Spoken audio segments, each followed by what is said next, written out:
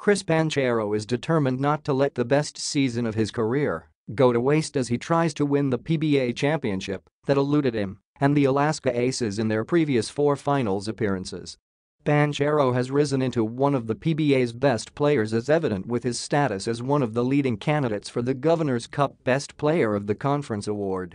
But Alaska's bitter defeats to San Miguel Beer in the 2015 Philippine Cup and Governor's Cup and 2016 Philippine Cup and Rain or shine in the 2016 Commissioner's Cup continue to haunt Banchero, who is focused on changing Alaska's fortunes in the Governor's Cup Finals showdown with Magnolia.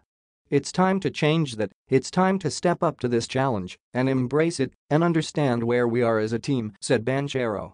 I think we're playing some of the best basketball in the PBA, but it's gonna be tough. Magnolia's not gonna lay down and give us the championship.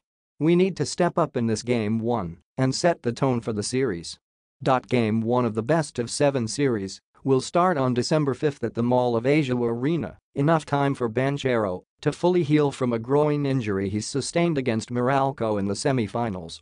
Though stressing the need for guys like Jv Casio, Vic Manuel, Simon Enciso and Ping Eximiniano for additional help, Banchero is pleased to be in the title series at the time when all seems to be going well after 4 seasons in the league.